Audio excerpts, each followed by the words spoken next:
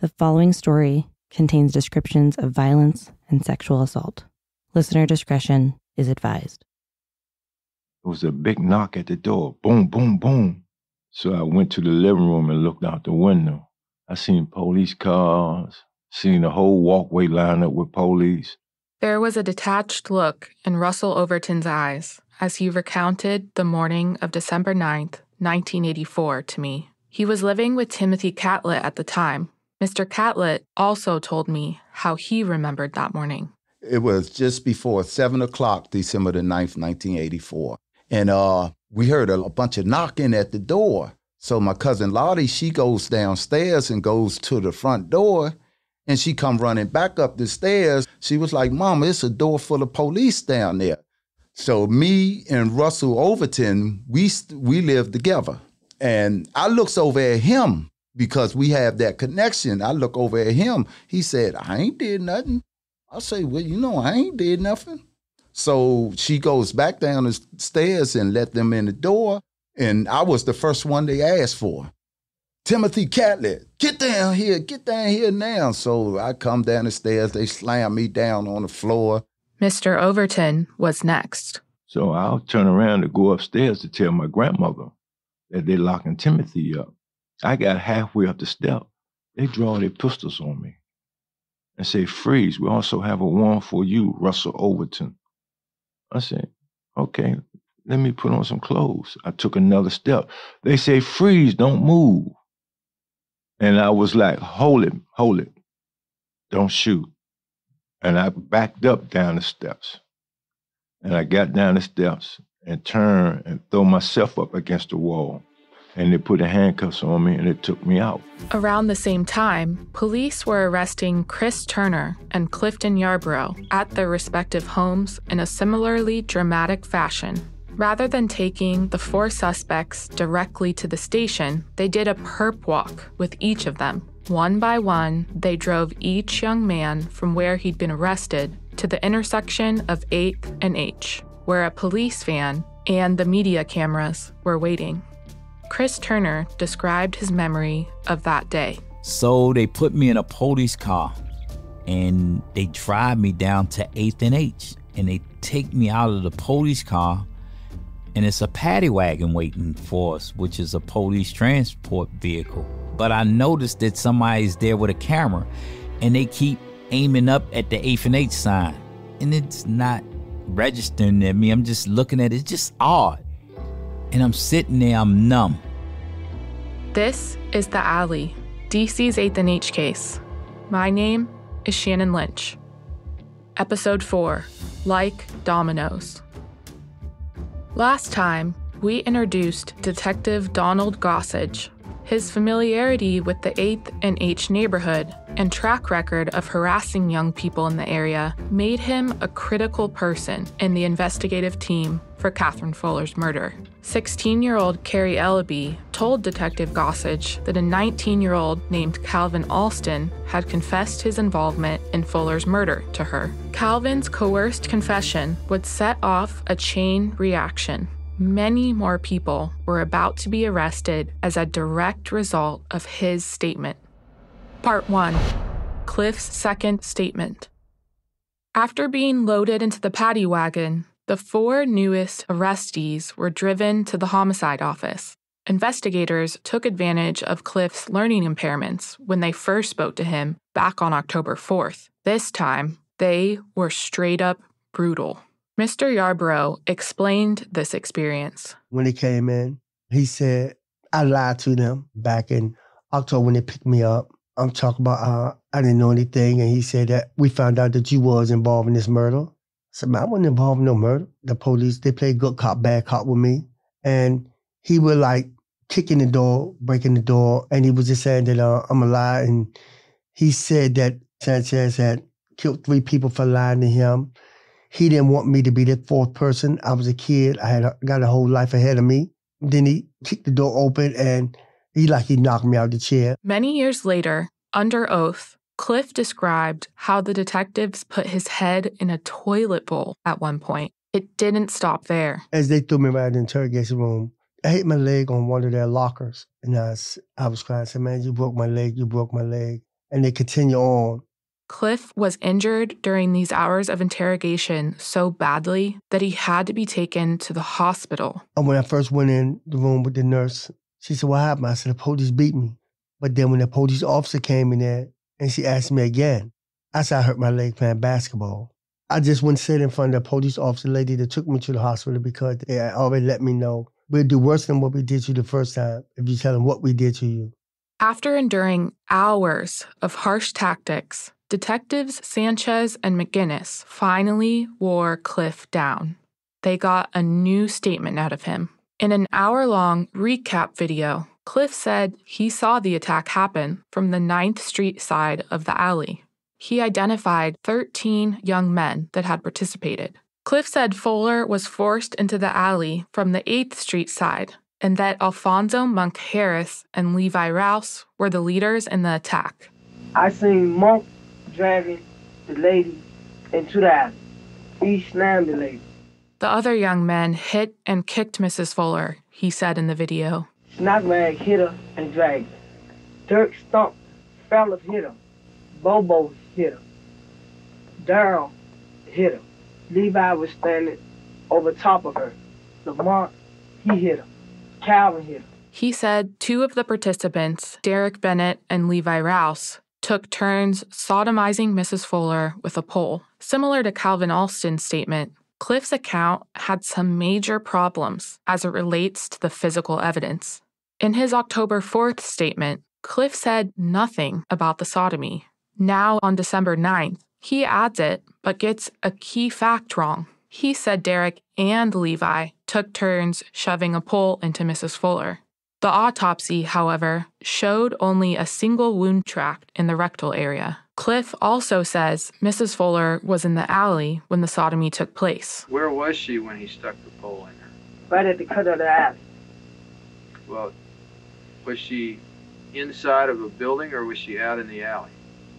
She was out in the alley. The problem with this is that the blood evidence clearly showed the sodomy had happened in the garage.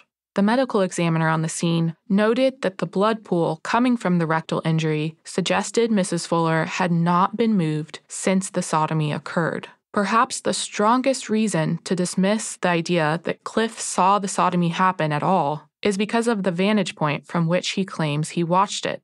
I went around up 9th Street to the alley, the end of the alley. The inside of the garage is not visible at all if you are standing at the 9th Street side of the alley. When you walk into the alley from that side, you have to take a right at the T of the alley, and the garage is a few steps down on the right-hand side.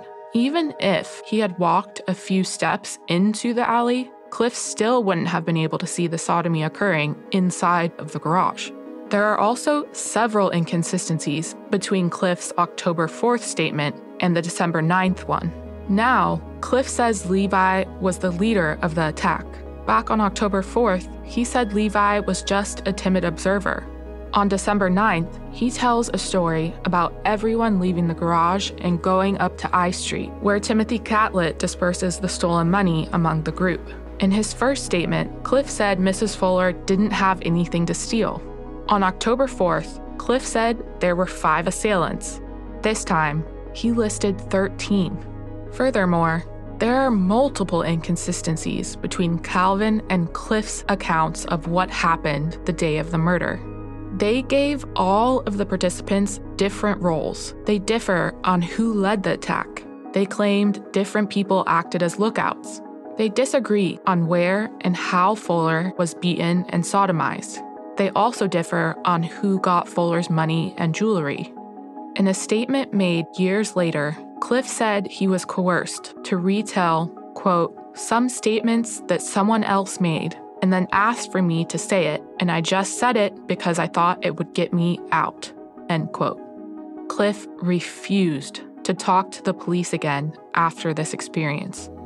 He'd claim just days later that his statements were false and coerced. Later that same day, on December 9th, Levi Rouse turned himself in after hearing there was a warrant out for his arrest for murder. Just a few days earlier, on December 5th, Charles Turner and Roland Burt Franklin had also been charged. On the morning of December 10th, 19-year-old Kelvin Smith turned himself into homicide after hearing about the warrant that was out for his arrest. Similarly, on December 17th, Daryl Murchison, 19, turned himself in. The next day, December 18th, 17-year-old Lamont Bobbitt was arrested. Part 2. The Waiting Game. At this point, police had arrested 12 young black men for the murder of Catherine Fuller. In court, the government presented the statements they'd gathered in their interrogations. A judge determined that all of those arrested so far would be held without bond. All the young men could do at this point was sit in the D.C. jail and wait for what was to come next. For Levi Rouse, the experience was beyond terrifying. Never been in jail for a period of time. And, I was just sitting there and all you kept hearing was the 8th and 8th gang, and police officers was looking at us like, how could y'all do this? And all that type of stuff. And it was just like it was a nightmare. You about to go through something that you never been through. And all you could do is just pray. That's it. It didn't take long for the group to figure out that Calvin was the reason most of them had been arrested. They were understandably angry at him. At one point, one of them proposed they beat up Calvin for revenge. The group hadn't been separated from one another in the D.C. jail, so this kind of attack would have been easy to carry out. Chris Turner put a stop to that. He told the others that going after Calvin would only make them look guilty. He said what they really needed from Calvin was for him to tell the truth. Instead of getting physical, Chris talked to Calvin about what had happened. Calvin told Chris that, quote, "The detectives got me to say a lot of things," end quote. Calvin apologized repeatedly. He knew he'd messed up in a massive way. In an attempt to garner leniency, Calvin wrote a letter to the judge saying, quote, "The police forced me to say something that I didn't see or do, which was the lie," end quote. He also proclaimed his innocence in several letters to friends and family members during this time. Cliff Yarbrough also began to realize the effects of the statement he'd made to the police. Like Calvin, he believed he would be able to go home sooner if he told the detectives what they wanted to hear, putting himself at the scene of the crime as a witness. But now he was able to see the truth of the situation. He'd admitted to being an accomplice to a murder. He wasn't going home. There was no question. Cliff Yarbrough and Calvin Alston had fallen into the trap neatly laid out for them by detectives. What they'd do next, however, would differ greatly. Cliff refused to cooperate with police and prosecutor Jerry Gorin any further. Calvin, on the other hand, would ultimately cooperate fully. Part 3. Another cooperator.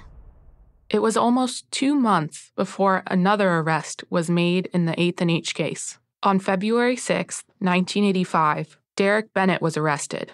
The 18-year-old was one of the people mentioned in Cliff's coerced video statement. Derek's interrogation followed the now very familiar pattern. The detectives lied to him, telling him they had foolproof evidence that placed him in the alley during the murder. They told him he had 2 options. He could either take a small piece of the pie by confessing and getting a shorter prison sentence, or he could deny his involvement and spend the rest of his life behind bars.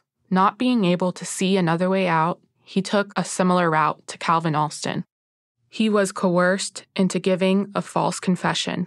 After 5 hours of interrogation, the detectives set up a camera to record a recap video of Derek's statement. The time now is 5:32 p.m. The date is February 6, 1985. We are presently located in the homicide office at police headquarters, 300 Indiana Avenue, Washington, D.C. Derek said he was in the alley, but only as a bystander. He told the detectives he did not participate in the crime. He didn't steal any money or jewelry. He simply watched the crime happen because he was, in his words, curious. And I stayed over there for a little while. I got curious. I ran it, like anybody else would do, go ran it. And I went ran and I just seen that shit what they was doing. When asked who all was present that day, Derek's answer is very telling. Do you remember who all the people were that were gathered around when this was being said? Who was all dead? Mm-hmm. Okay, I was sitting on the bench. I know Snot Rag, because Snot Rag always stayed with me. And he was dead. Like I say, Bobo was dead. Levi was dead. Hollywood was dead. It was, the usually bunch that you locked up was dead. All of the people that we locked up were there? Yeah. How do you know we locked up people? Because I seen it on the news. I seen the faces. As with Calvin and Cliff's statements before, there were some obvious issues with Derek's video statement. He said he had a very clear memory of the day of the attack. He said the following when asked to describe October 1st, 1984. You remember what the weather was like? It was a clear day. A clear day? Uh-huh. But it had been raining all day on October 1st.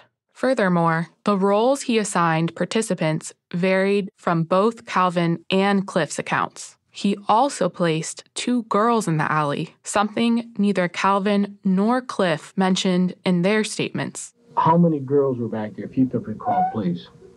2. No other girls? Those are the 2 girls that were back there. Mm-hmm. Derek claimed there had been, quote, around 50 people back there, a number much higher than what the others had claimed. Earlier, you said that there was about 50 people back there, your estimation, right? Okay. If that many people were involved in the attack, it would probably result in injuries scattered all over the victim's body. But Mrs. Fuller only had injuries on one side of her body and one side of her face. Even if the group was smaller than what Derek said, like the 13 Cliff had suggested, this wound pattern still wouldn't make sense. The next day, Derek went to court to be formally charged with murder. But, unlike the others, Derek was released on bail because he had a steady job, much to the prosecutor's chagrin. 2 months later, Derek was arrested for selling $50 worth of cocaine to an undercover cop. This time, when he was brought in for questioning, the stakes were raised significantly. Derek could face up to 30 years in prison for the drug offense alone. Additionally, the detectives and the prosecutor threatened to pursue charges against his mother for credit card fraud if he didn't cooperate. The detectives had the clear upper hand now, and they were ready to push Derek hard for more information on Catherine Fuller's murder. To spare himself decades in prison and to protect his mother, Derek told the detectives he'd actively been part of the attack. He also agreed to testify in front of a grand jury. When you think of a jury, you may picture a group of people sitting around a table arguing over whether a person is guilty or innocent. A grand jury, on the other hand, is something completely different. A grand jury is a group of citizens that decides if there is enough evidence for formal felony charges to be filed against a person that's been arrested for a crime. The legal word for this is an indictment. If a person isn't indicted by the grand jury, the charges will usually be dismissed. If they are indicted, that person will usually either go to trial or plead guilty. An important thing to note about grand juries is that the prosecutor is very clearly in control of the entire process.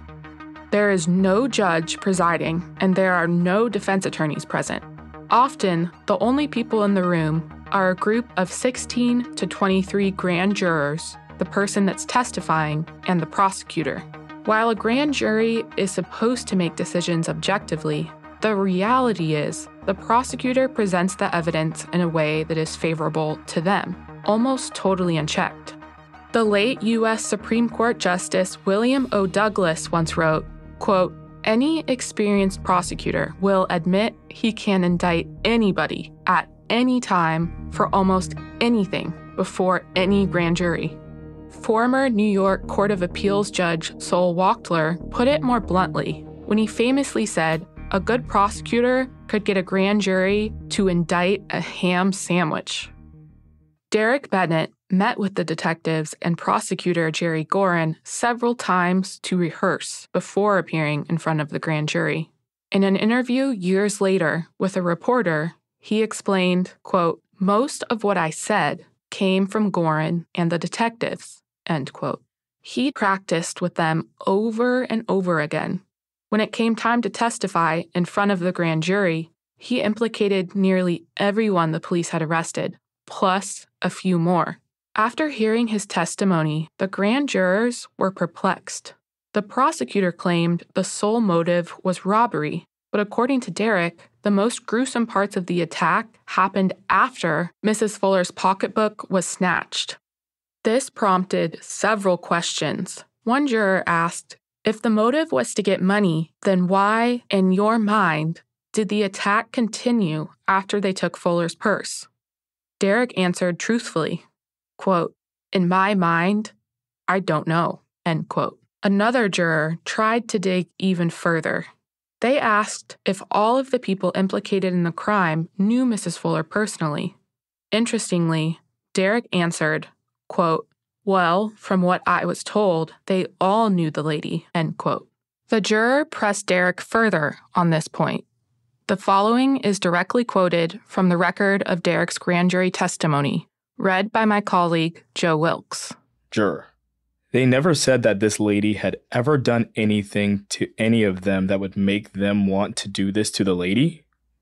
Derek Bennett, I'm quite sure the lady didn't do nothing. I'm quite sure she never did nothing to them.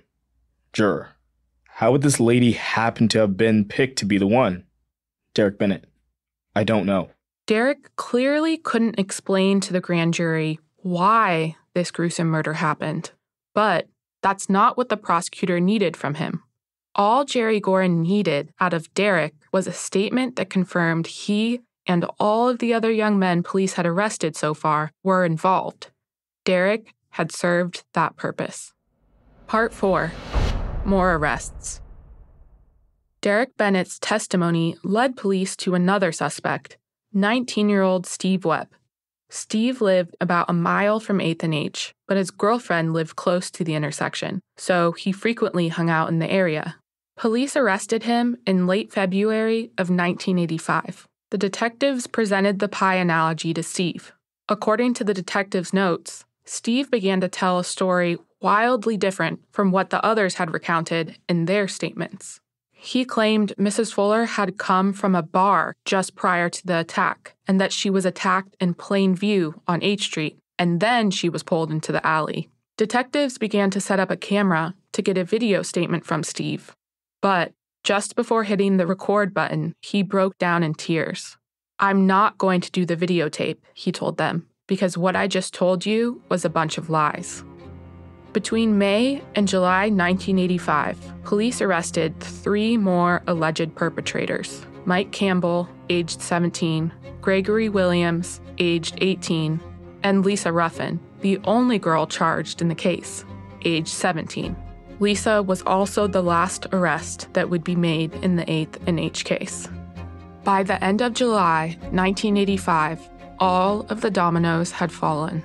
17 young people were in custody for the murder of Catherine Fuller, all between the ages of 16 and 25. Ultimately, the grand jury dismissed charges for 4 of the 17: Gregory Williams, Lamont Bobbitt, Daryl Murchison, and Bert Franklin. That left 13 people charged with Catherine Fuller's murder. 2 of those 13, Calvin Alston and Derek Bennett, pled guilty to lesser crimes in exchange for shorter prison sentences. They also would agree to testify on behalf of the government at trial. The remaining 11 maintained their innocence. That meant Chris Turner, Levi Rouse, Charles Turner, Russell Overton, Timothy Catlett, Clifton Yarborough, Steve Webb, Kelvin Smith, Mike Campbell, Alfonso Monk Harris, and Lisa Ruffin were headed to court. Nothing could have prepared them for the absolute frenzy that was about to surround the biggest murder trial in all of DC history.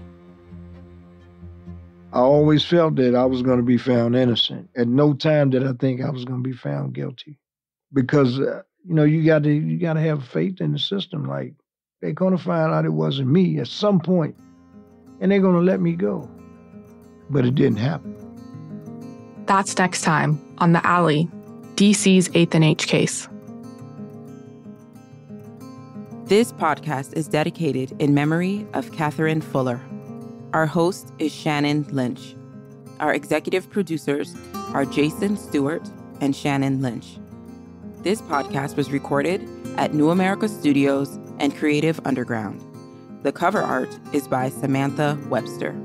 Editorial and media support from Jody Nardi, Molly Martin, and Joe Wilkes. Audio editing and mixing by Shannon Lynch. Social media directed by me, Maika Mulit. Script editing and fact-checking by Thomas Dibdahl and Charla Freeland. A very special thank you to Patrice Gaines for keeping this story alive for decades and for supporting this project throughout production.